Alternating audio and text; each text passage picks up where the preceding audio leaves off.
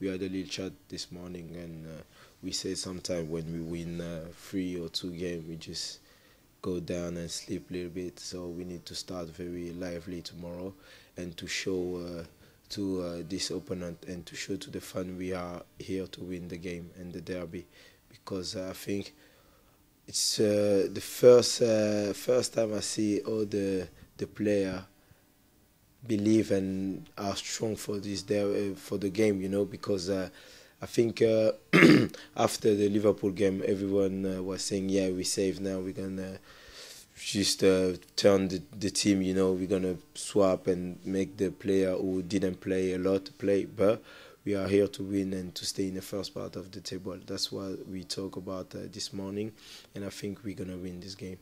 Have you enjoyed your second successive season in the Premier League? People always say it's tougher. Have you found it tougher? Yeah, I found it tougher.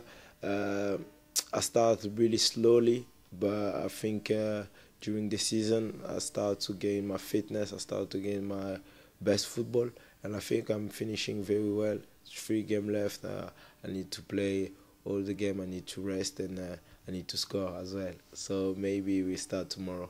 Yeah, you mentioned scoring there. I know you and Paul have this running competition. I hate to remind you, you're only on the 1, mate. Yeah, no, I try, but this year maybe wasn't my year for scoring. I had a good goal against Tottenham, but after that I just missed some chance and missed the target. So I stay on my game, I stay on my role to play and chase the ball, win the battle, challenge, and to play. To make the player like Brunty or Morrison in front of me. So I'm happy with that, and I hope next year I will score more goals. Or this weekend, a hat-trick against the Villa. I hope so, but don't trust me about that. Don't trust me about that.